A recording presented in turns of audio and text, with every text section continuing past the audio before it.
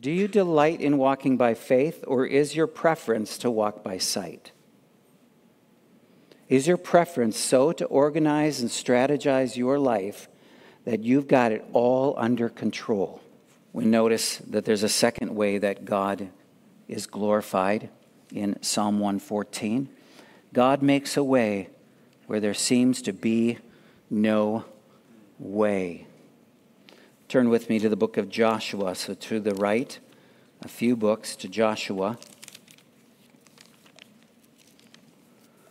The people of God had been led by Moses to the edge of the promised land, but because of Moses' angry outburst, he was not allowed to lead the people into the promised land. He died there on the other side of the Jordan.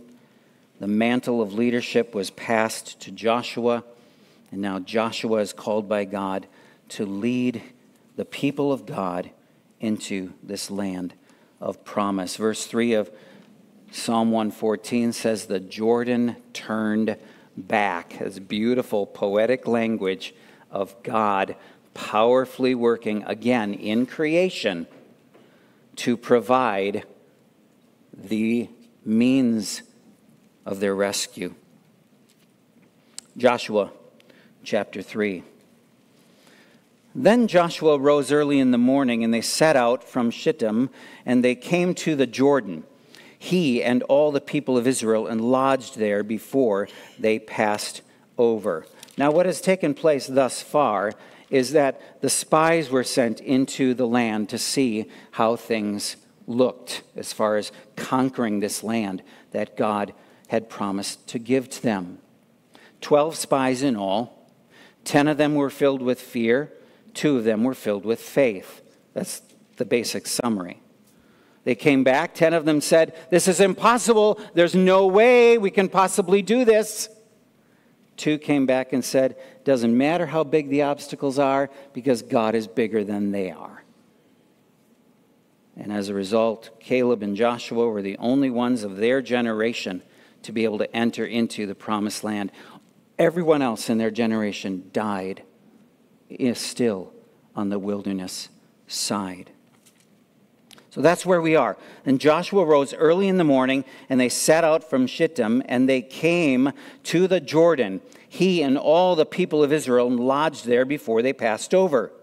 At the end of 3 days, the officers went through the camp and commanded the people, as soon as you see the ark of the covenant of the Lord your God being carried by the Levitical priests, then you shall set out from your place and follow it. So now they're not being led by the pillar of cloud and the pillar of fire anymore, but now they're being led by the presence of God visibly seen over the ark of the covenant.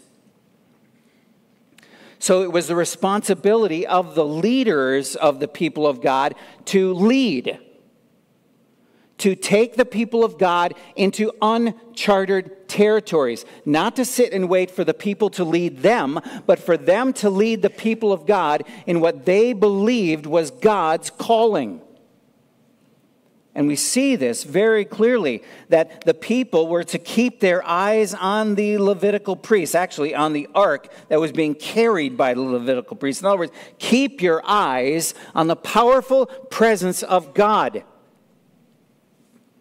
Yet there shall be a distance between you and it, about 2,000 cubits.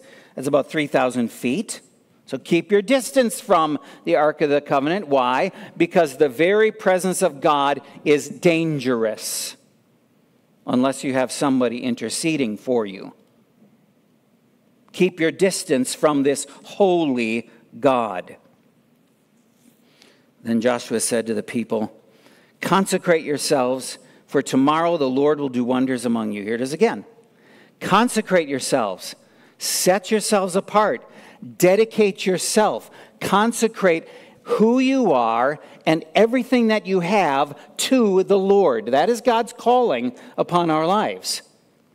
We are to consecrate all that we are and all that we have to the Lord. Everything belongs to Him.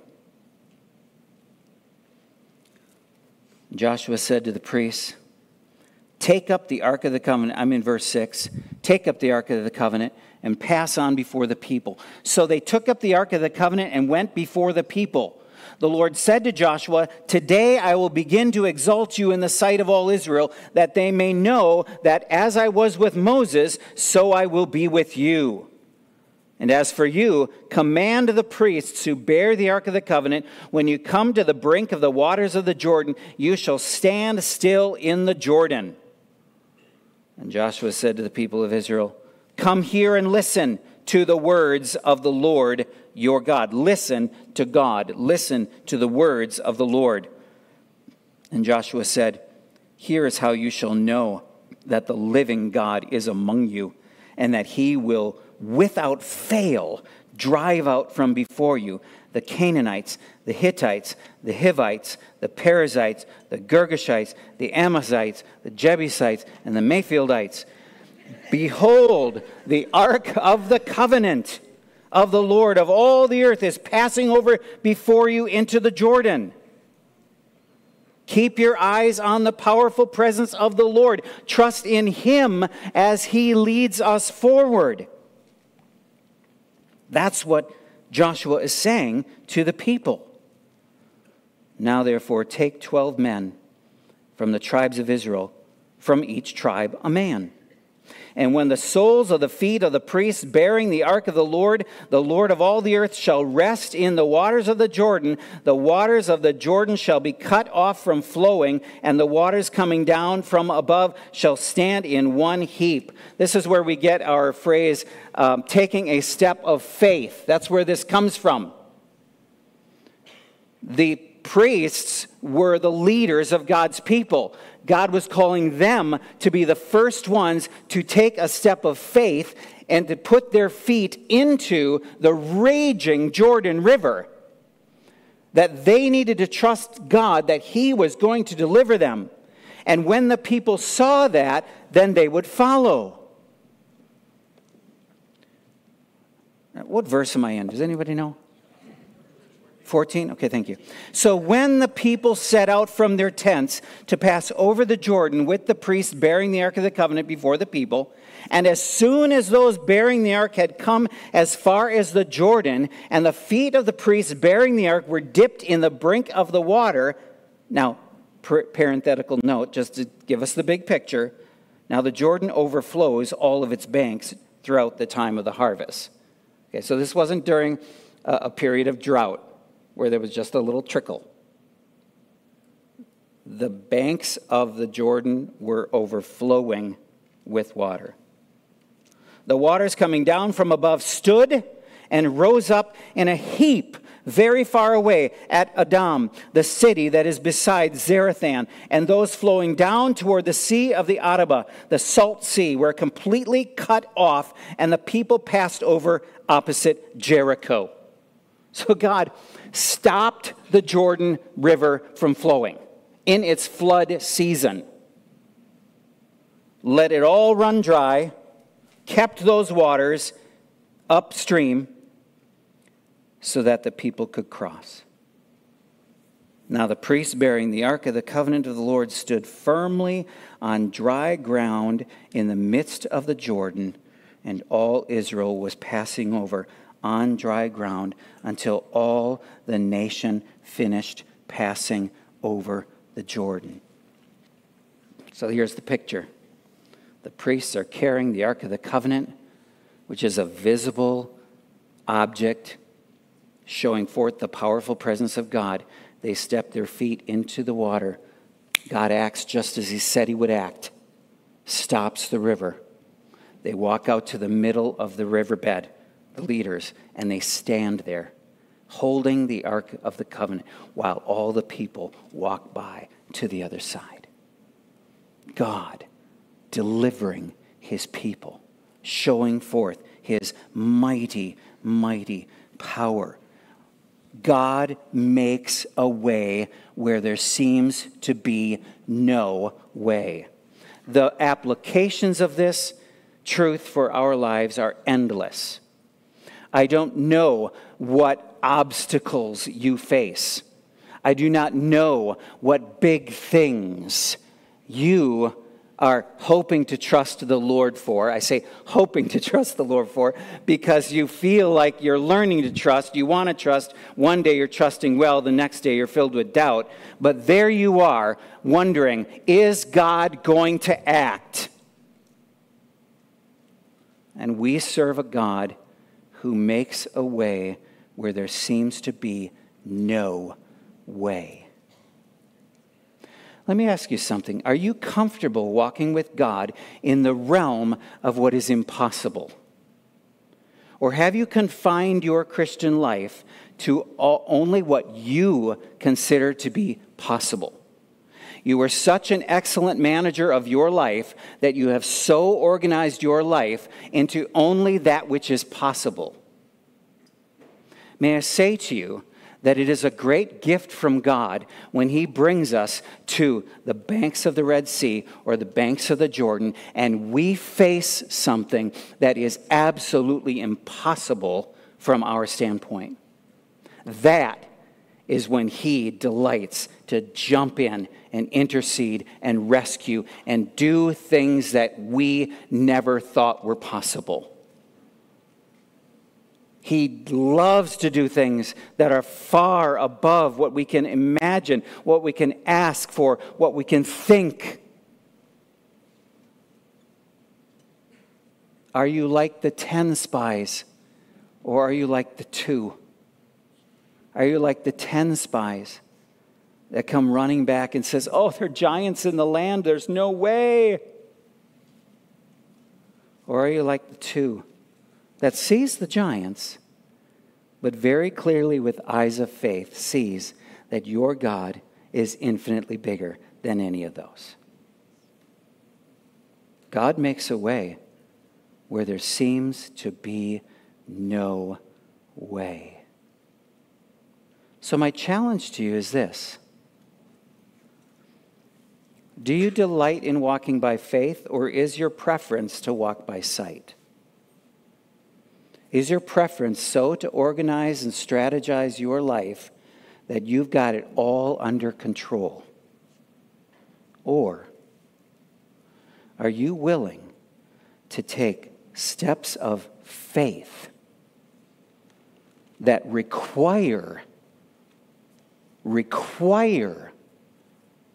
God's dramatic intervention in order for His will to be done? I don't know all of the infinite ways that those questions may apply to you, but the Spirit of God does. And that is a challenge for us this morning. Verse 8 of that Psalm 114, as we already mentioned, talks about how God brings water from a rock, water from flint. It refers back to those times in the wilderness when God brought forth water for His people. Again, Moses was he was faced with leading a people who only could see the obstacles, complaining, whining to Moses that he had led them into the wilderness, only to see them then starving, having no water to drink. And yet God always came through, always.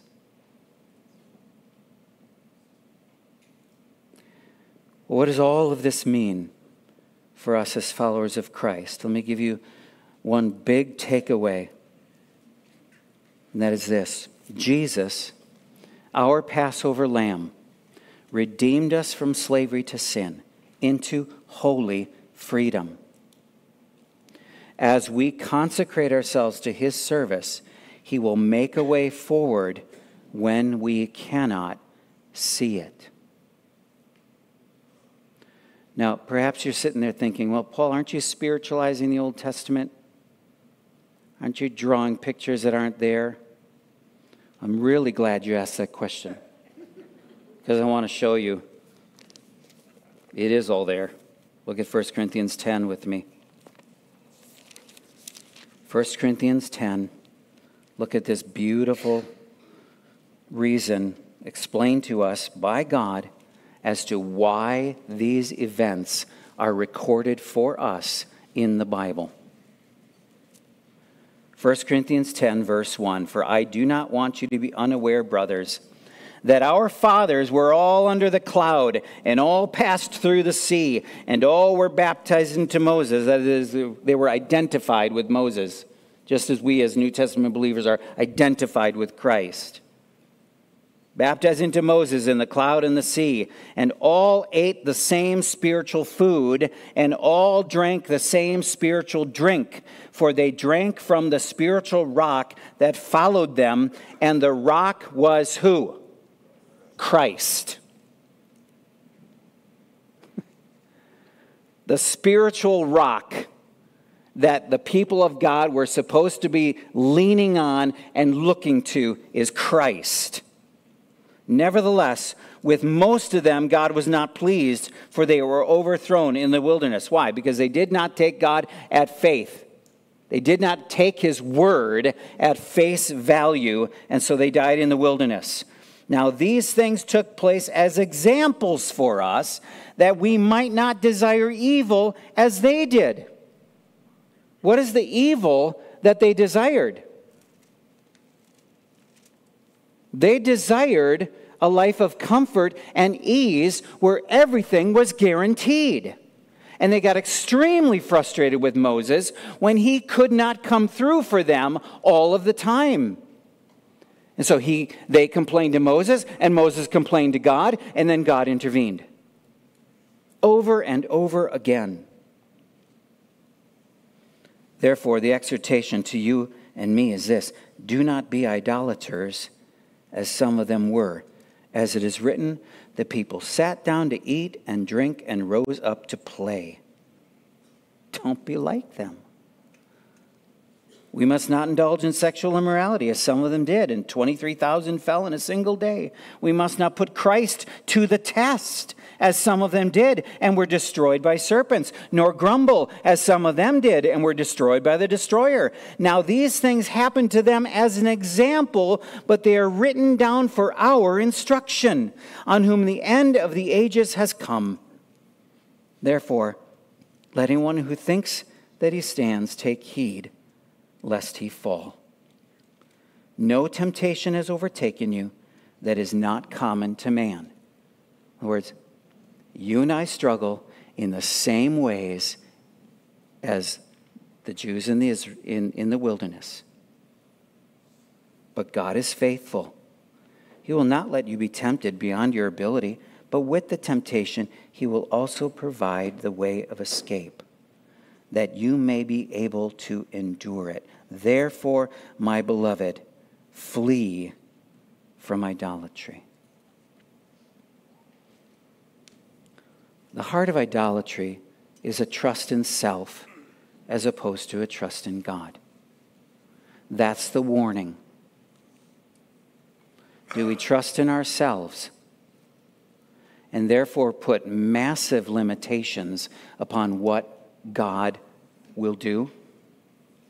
Or do we trust in God, who is infinite in power, unmatched power and presence, to go to work for his people, to act on behalf of his people?